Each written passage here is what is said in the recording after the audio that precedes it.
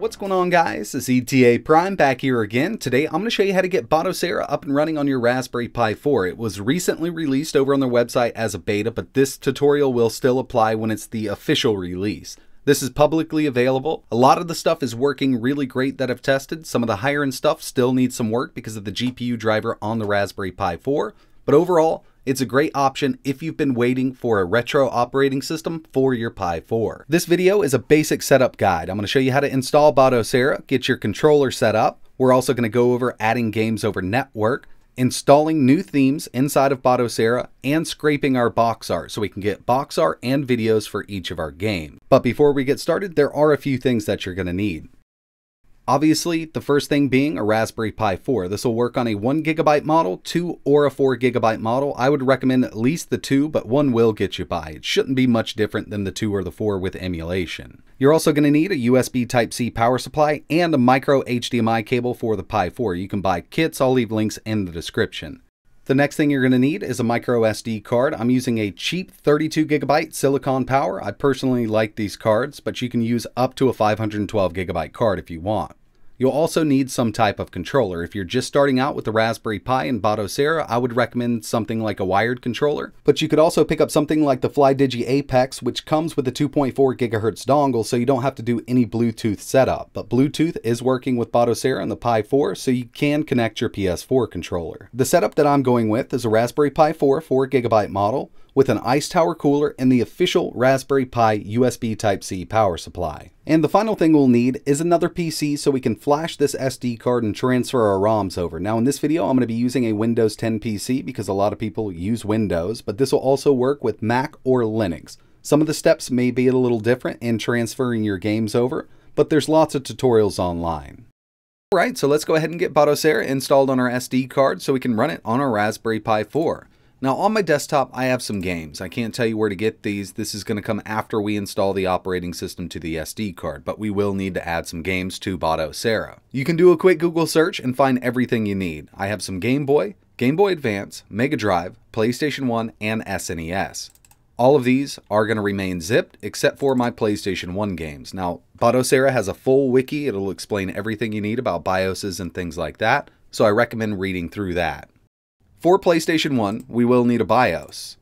So I'm going to be using the PlayStation 1 BIOS. It's named scp-h1001.bin. This is going to go in our BIOS folder after we install Batocera.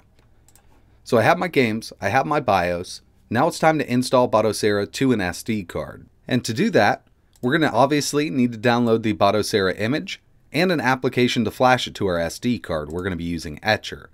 So first, let's head over to batocera.org/download. Link for this is in the description. We're going to find the Raspberry Pi 4 image. Now, as making this video, it's in beta. This is going to come out of beta later on, but you can still use this tutorial. We're going to download it. It's 324 megabytes. We're also going to need to download Etcher. This works for Mac, Windows, or Linux, and we're going to be using the Windows version. And I download the portable version. So I'm going to give these a second to download, and I'm going to place them on my desktop for easy access. So my image and Etcher are finished downloading. I'm going to just drag them over here. And now it's time to flash the SD card. We're going to go ahead and launch Etcher. I've already placed my SD card in my PC using a simple USB micro SD card reader. So now that we have Etcher opened up, we're going to select Image. We're going to navigate to where we downloaded the image, the Batocera image. Mine's on my desktop. I'm going to go ahead and select that. We'll make sure we have the correct SD card chosen. And choose Flash. Etcher's now going to flash Batocera to the SD card so we can run it successfully on our Raspberry Pi 4. Just give this some time to finish up. Alright, so Etcher is now finished flashing that SD card. We're going to go ahead and close this down. We now need to move over to our Raspberry Pi 4. We're going to insert the SD card, plug in our HDMI, controller, and power. Alright, so here we are at the Raspberry Pi. The controller I'm using actually comes with a little 2.4 GHz dongle. This is just like plugging it in through USB, except this is a wireless version. If you're using an Xbox One or an Xbox 360 controller that's wired, just go ahead and plug it into one of the free USB ports on the Raspberry Pi. So I've just plugged in the power. We got that new micro SD card inserted into the Pi 4. We're going to wait for Batocera to boot up. On the very first boot, you're going to see a section that looks like this. Just let this finish up. It's going to expand the file system of that SD card so we can use the full capacity. Once this is done, it'll boot us into the Batocera operating system. And we're now here. There are some freeware games installed, but first thing we need to do is set up our controller. If you're using a controller that comes with a dongle or a USB controller, just press A on the controller. It'll bring up the configuration menu. From here, it's going to walk you through how to set this up. First, we have our D-pad, up, down, left, right. Then we have Start Select, A, B, X, Y, analog stick, triggers, and at the very end, it's going to ask us for a hotkey. I always use my select button. Just press select here, and when we're finished, we'll press whatever we mapped as A. And now we have our controller set up. If you want to pair a Bluetooth controller, you can do that very easily. Just plug a keyboard into the Pi and press the space button or start on another controller. Go to controller settings and pair a Bluetooth controller. From here, you're going to put your controller in pairing mode. It really depends on what controller you're using. It'll detect the controller. You can connect it and then map it just like we did, but you'll be doing it over Bluetooth. If you're just starting out, I recommend a wired controller just to get up and running.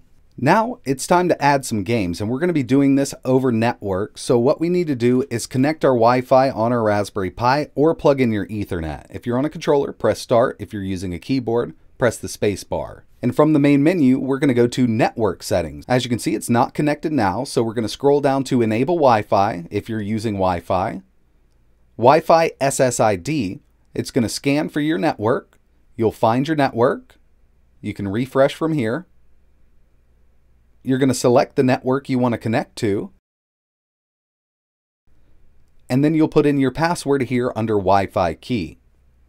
Once that's finished, you'll be connected online over Wi-Fi, and this is how we're going to transfer our games from our PC over to the Raspberry Pi. If you're using Ethernet, just plug in the cable and you'll be good to go, and that's what I'm going to do here. So I've plugged in my Ethernet, just makes it easier for me. I'm going to head back to my network settings. And from here, I'm going to remember my IP address. We also have a host name that we can use, but I always find that it's easier to connect to the Pi using my IP address for some reason. You might have better luck using the host name, but I'm going to be connecting using my IP address. And remember, the PC that we have our game stored on needs to be on the same network as our Raspberry Pi. If you want to transfer games using USB, I'll leave a link to the Batocera wiki. There's tons of information over there, but in this video, we're going to be doing it using our IP address. So now I'm going to move back over to my PC. I'm going to leave this just like it is with everything connected. Now it's time to get our games transferred over. There are several ways to do this with Batocera, but I'm showing you how to do it over network. We're going to open up a file explorer, and keep in mind you need to be on the same network as your Raspberry Pi. We just got our IP address from our Raspberry Pi running Batocera. We're going to go up to the very top, and from here we're going to type in / and our IP address. Mine was 192.168.1.98. I'm going to press enter, and as long as we're on the same network, we'll see a folder called Share. We are now connected to our Raspberry Pi over network. Inside of here, we have our ROMs folder and our BIOSes. I'm going to go with my BIOS folder first because I want to put my PlayStation 1 BIOS in here. It's on my desktop. I'm just going to drag it right over here.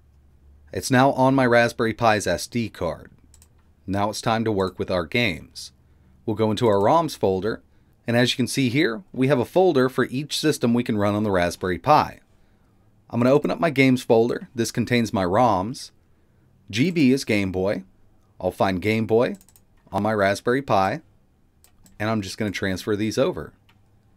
We'll back up. Game Boy Advance. I'll find GBA over here. This is my Raspberry Pi. This is my PC. We'll get our Game Boy Advance games over there. And so on and so on. So if we want to do Mega Drive, we'll find Mega Drive. And it transferred my Mega Drive games. SNES.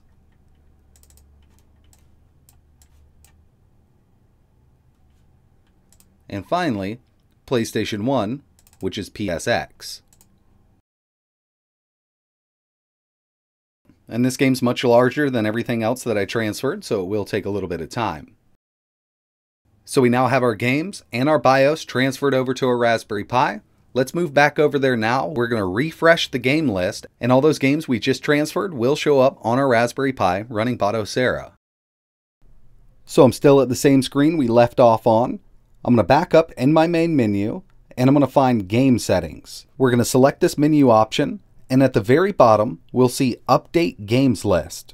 Press A on your controller, and it's going to update the game. So now we have all of those games that we just transferred from our PC on our Raspberry Pi and ready to play. You can actually start from here, but there's a few other things I'd like to show you, like adding artwork for each game, and we can do that all on the Raspberry Pi running Batocera, and downloading new themes. So I'm going to connect this to my game capture to make it a little easier to look at, but remember, we still need to be online with either Wi-Fi or Ethernet. Okay, so now we have our games added, but they're looking kind of plain. There may be a few in here that do have box art. These are the freeware games that came preloaded with Batocera, but as you can see, most of my stuff is just really plain Jane. We can easily change this by pressing Start on your controller. You need to be online for this to work, so make sure you're still online. Go to Scrape. We're going to scrape from Screen Scraper. You can change this up. You can experiment with it, but I'm going to go with Screenshot for image source. I want a 3D box, logo source wheel, scrape ratings, make sure this is on. You can also scrape videos. Now we're going to go down to Scrape Now, and as you can see, we have all of our 11 systems that we have games installed on checked here. You can uncheck the ones you don't want to scrape, but I'm going to go ahead and choose Start. And up in the top right hand corner, you can see it's scraping for it. So this might take some time depending on how many games you have. We'll let this finish up. I'm going to fast forward this, then we'll get into changing the theme of Batocera. Alright, so we're finished scraping our images. They're not showing up yet, but all we need to do is refresh our games list. So we'll go to Game Settings. At the bottom, Update Games List. And now, you can see we have artwork. And we also have videos.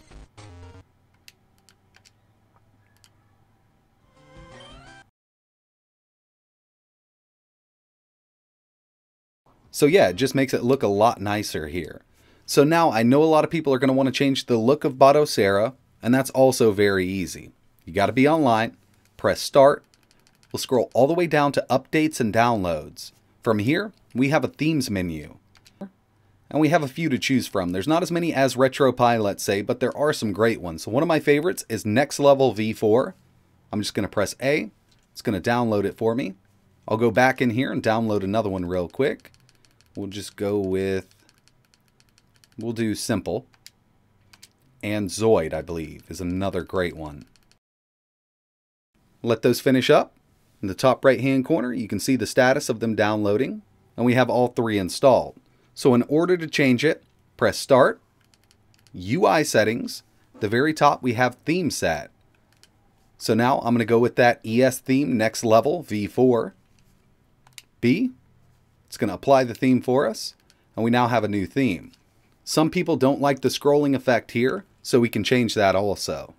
Start, UI Settings, Transition Style, Fade, Slide is what we're set at now, or we can go to Instant, and we'll just do Instant for this one. That way there's not a lot of movement going on. I'll try out one more. UI Settings, change the theme here to Zoid. Back up, and we now applied a new theme. And if they don't look right when you're scrolling, you can always change that transition effect from right here.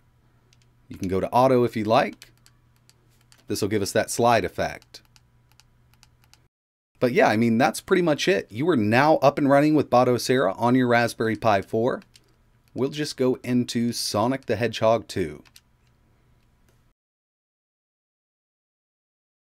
One of my favorite parts about Batocera are the automatic bezels here. We also have the bezel project built in if you want specific bezels for each game, but I personally really like the way these turn out. So we're now playing Sonic the Hedgehog 2 on a Raspberry Pi 4 using Batocera. Start and Select will bring you right back into the Emulation Station menu, and you can start playing whatever you want. But that's pretty much it for this video. I really appreciate you watching. I hope you have Batocera up and running on your Raspberry Pi 4. Keep in mind, as of making this video, it's still in beta, but that will change down the road. Everything's just going to start working a lot better, but all the lower end stuff that I've tested so far works amazingly, even PlayStation 1. Now, before I get out of here, I did want to show you one of the best themes that I've ever seen for Emulation Station. I've downloaded it through the themes menu here. It's known as Epic Noir. Some people might not be into it, but I personally really love this new theme here. We do have the artwork and videos, all of that supported in here, and I just think it looks really good. I had to show this off before I got out of here. You can download it through the themes menu on Batocera. It just looks amazing in my opinion. Now, like I mentioned, Batocera does have a full forum. They also have a full wiki page, so if you need some help, you can check out their wiki page. If you're really stuck, you can join the forum and ask a question there. But that's it for this one. I really appreciate you watching. All links for everything mentioned in this video are in the description. And like always, thanks for watching.